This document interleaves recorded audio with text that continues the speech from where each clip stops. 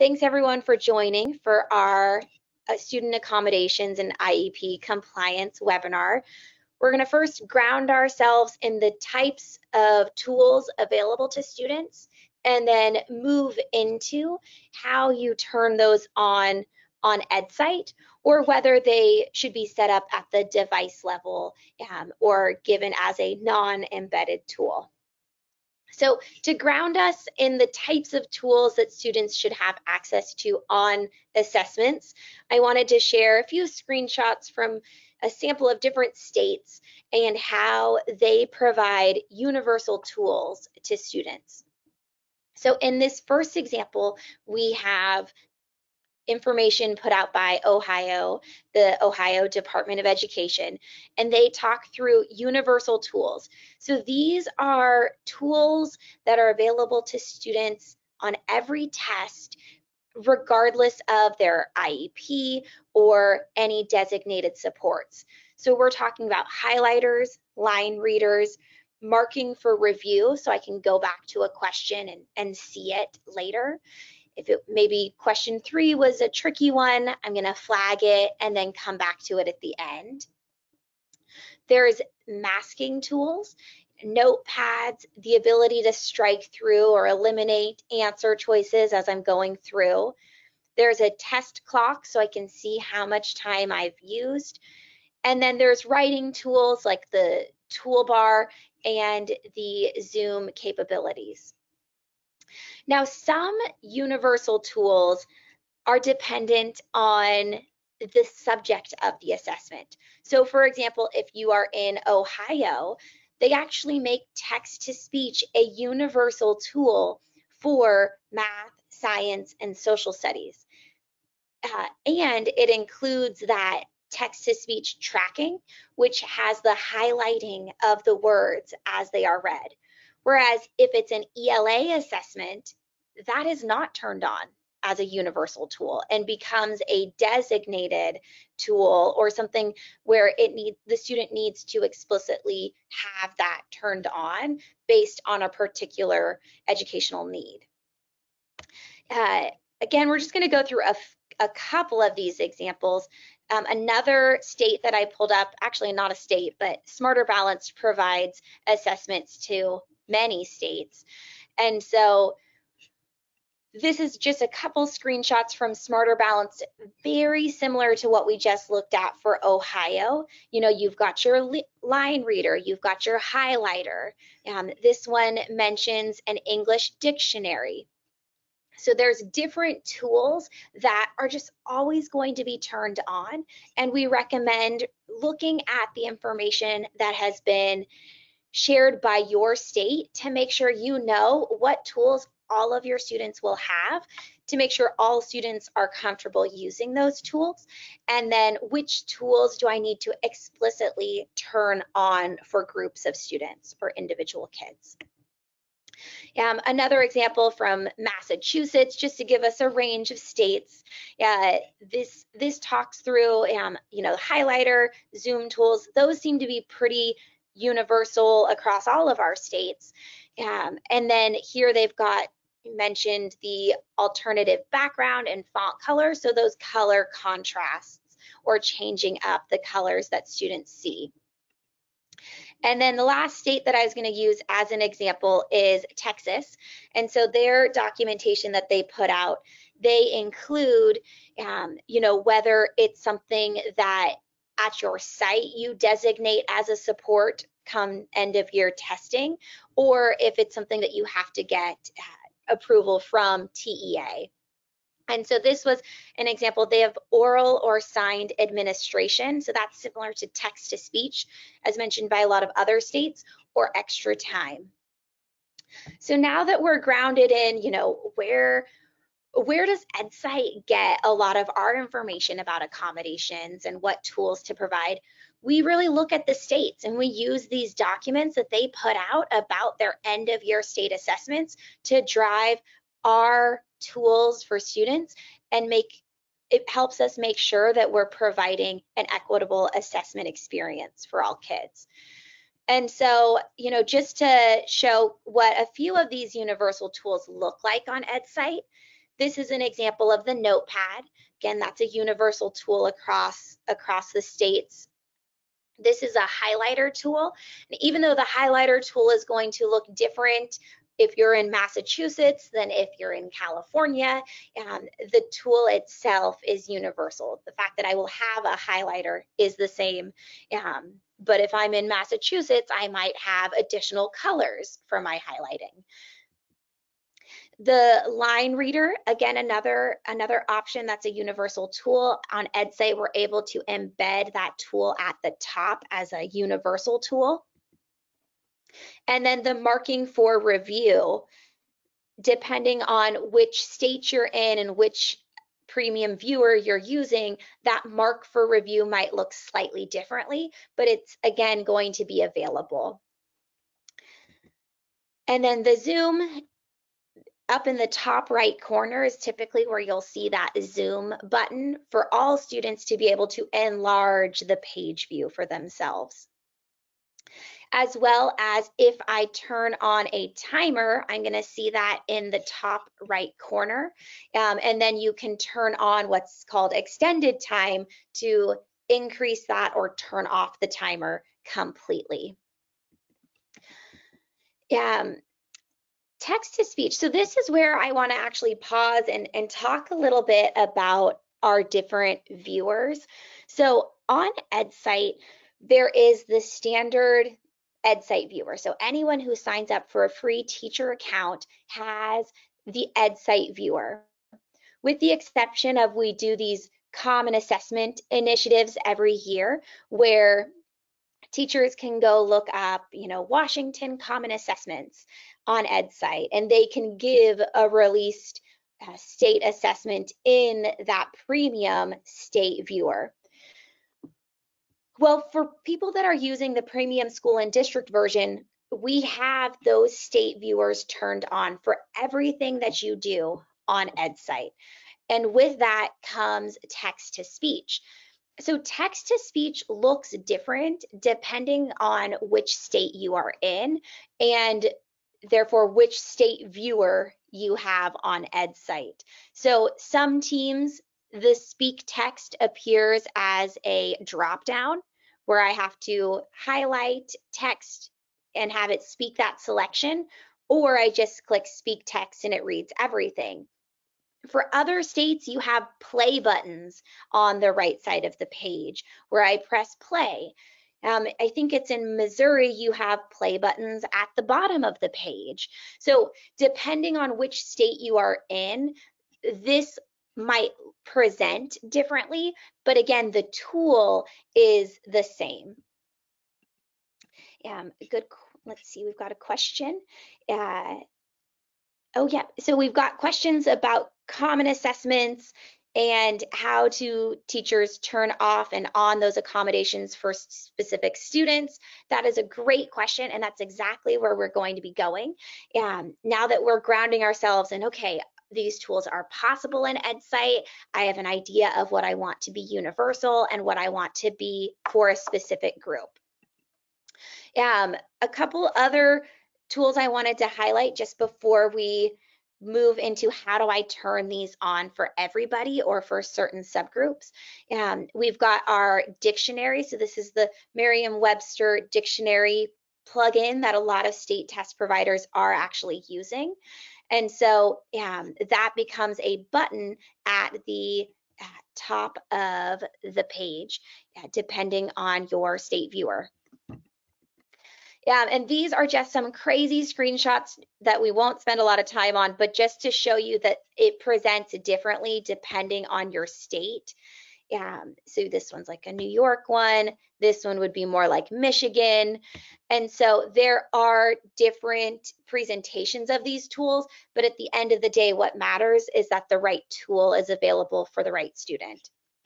So now we're going to talk about embedded versus non-embedded, Edcite versus device level, and we're going to talk about settings for the question level, assessment level, and student group level.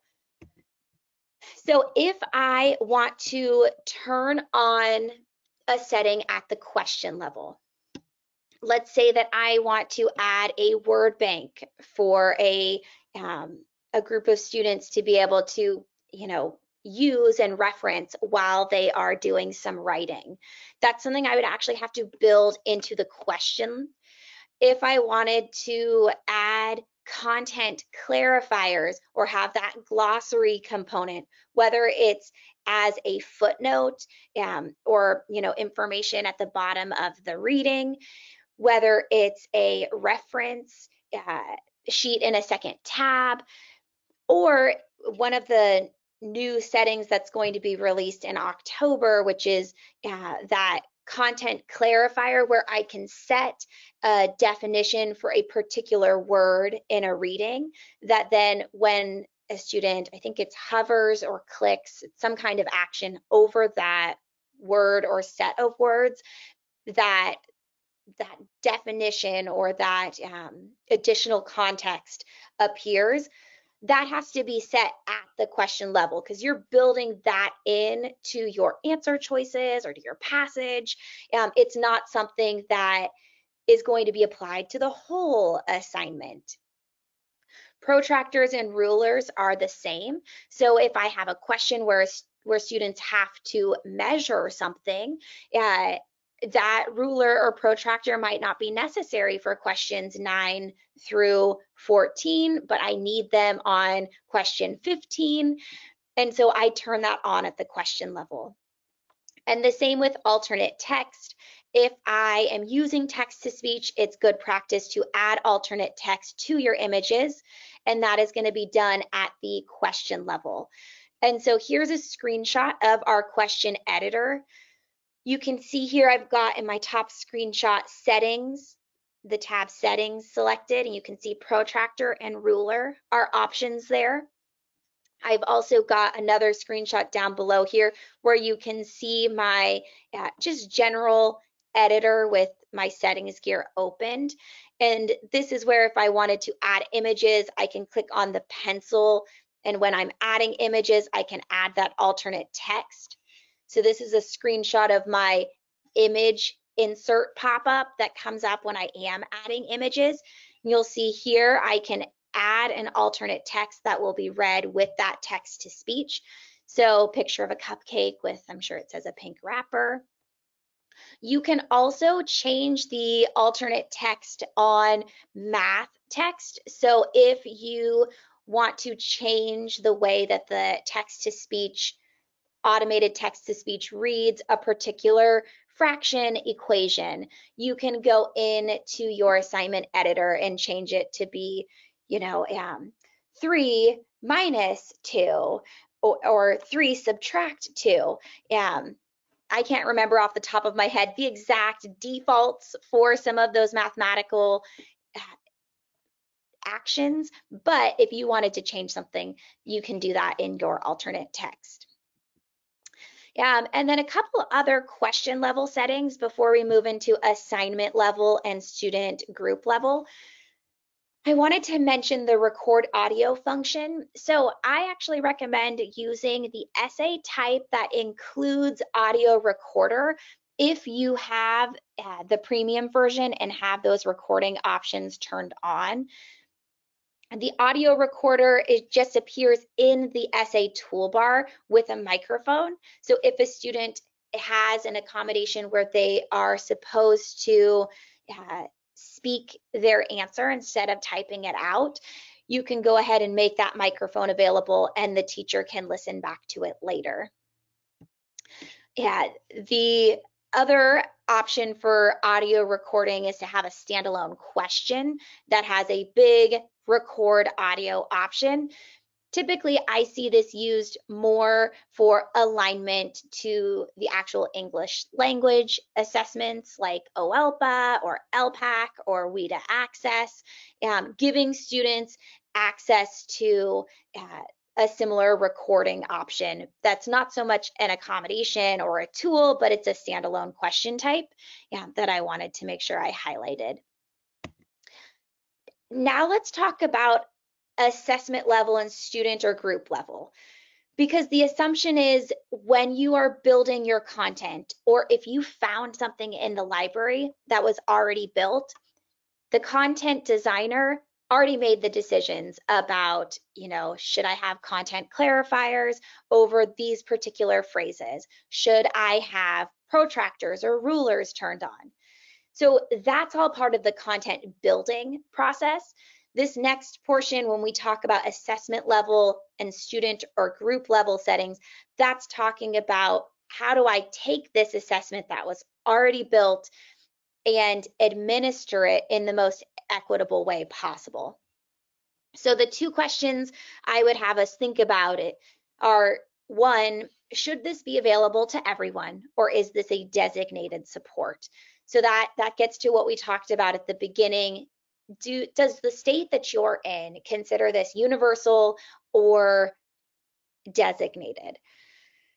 And then the second question I would think about is, should this be left to the teacher to set up, or should this be automated within your district, within the admin account? So this gets to the question we got from one of our attendees about how do we turn it on for particular students?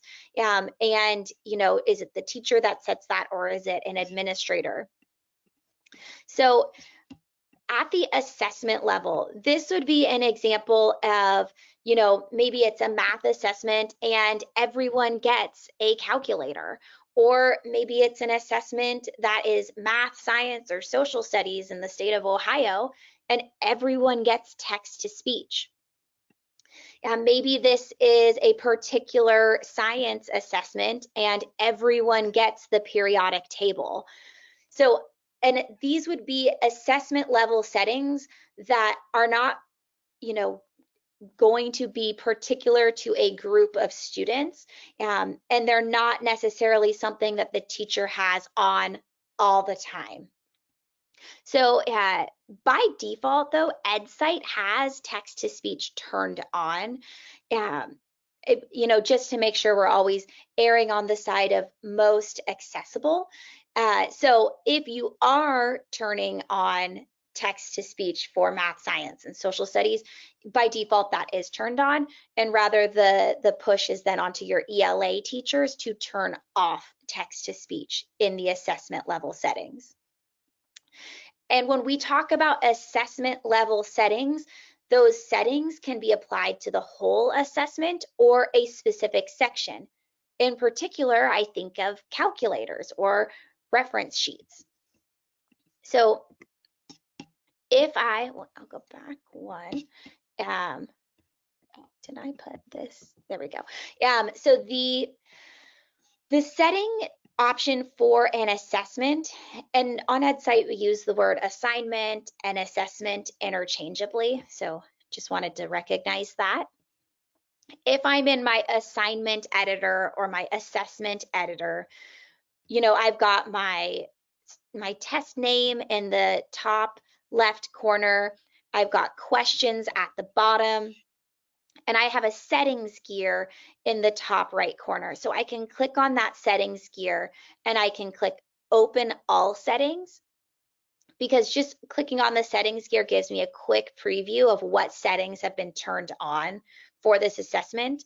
But if I click open all settings, it brings me to my pop-up, my assignment settings pop-up. And for accommodations, you'll spend most of your time in that top assignment setting on the left that says Student Tools. So this is where I can set my calculator. There are different types of calculators. There's a basic calculator, a scientific calculator, a graphing calculator. A graphing calculator is specifically designed to mirror the graphing calculator on state tests. I think that's called like AIR calculator or something like that. But you've got calculator options. You've got your text-to-speech options where you can say text-to-speech only on the questions and directions, or give text-to-speech everywhere except for the passage. So you've got those settings again in the assignment settings gear. So I click on that gear, I click on open all settings, and that's where I can turn on my universal tools, turn on and turn off. Here's a quick GIF that just runs through what that can look like. So, I checkbox what I want to be turned on or turned off. And then when I'm done, I save my changes, and that's now all updated on my assignment. So I click on my settings gear, I open all settings, and I can turn on whatever tools need to be turned on. Within that assignment editor, I am also able to make section breaks and assign settings just to a particular section of an assessment. So oftentimes we see this with calculators and then sections that should not have a calculator. So if you click on, it almost looks like two rectangles on top of each other or a thick equal sign. If I click on that, it's going to add a section break right underneath that question. So you'll see here, I've added 2 section breaks. I've added one under question 1 and one under questions 2 and 3.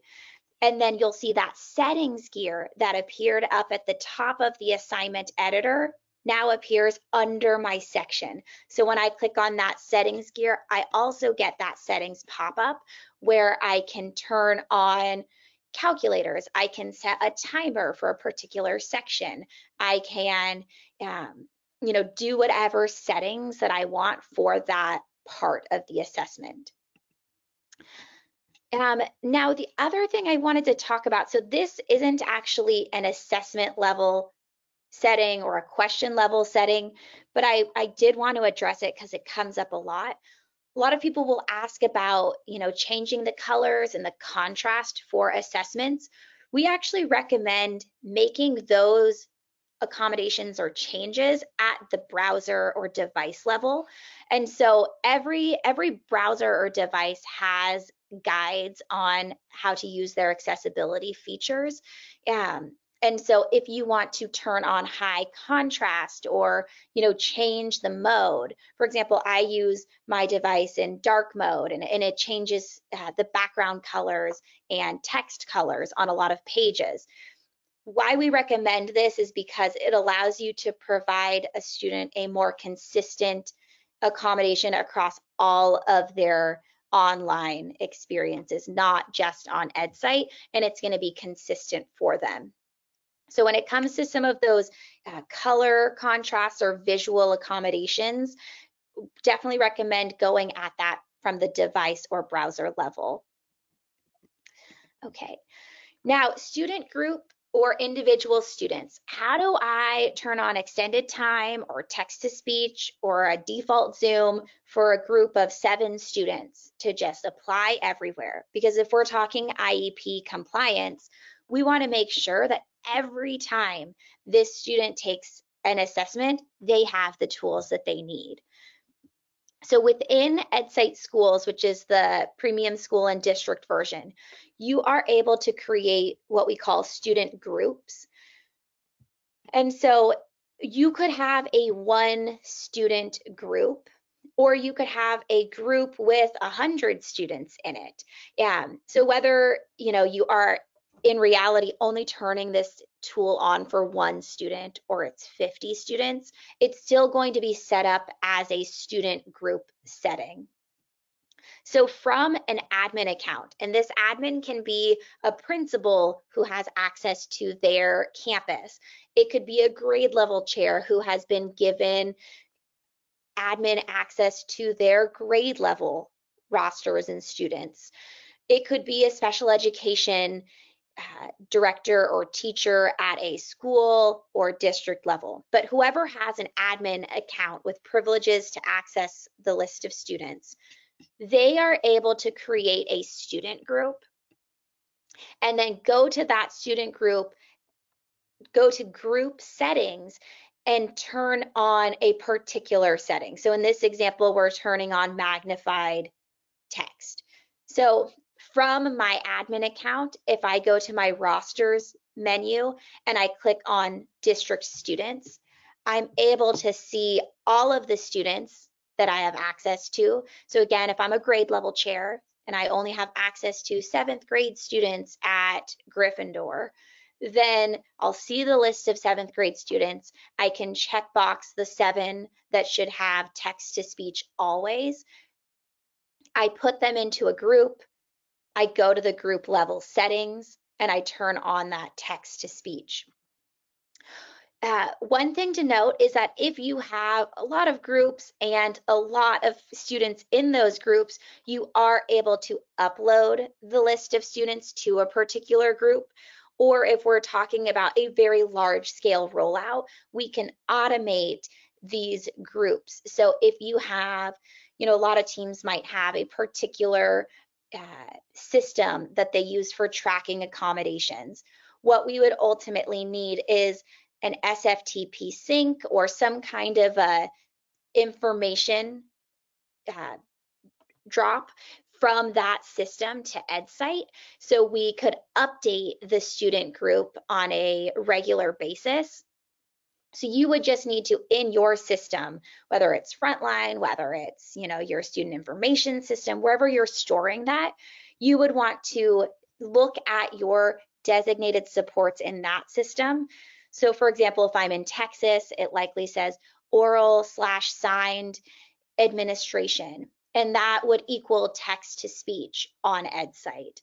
So I would get a list of the 3,000 students that should get that oral signed administration, and I would have a nightly sync or just do an upload from my administrator account into a text-to-speech student group.